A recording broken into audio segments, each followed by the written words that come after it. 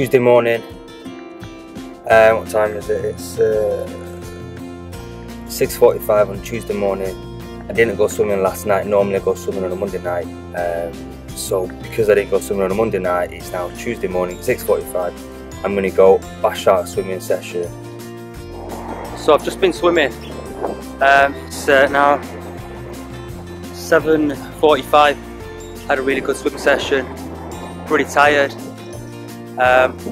Still dark. Gonna go home, get changed, have some breakfast, then start a full day at work. Boom. Okay, so I've had a really good swim session. Finished that off. Gone home, got changed, brushed my teeth, had some breakfast. What did I have? I had cereal. There was no boiled eggs in, so I only had cereal. Now I've just driven all the way to work. I'm parked up at the car park.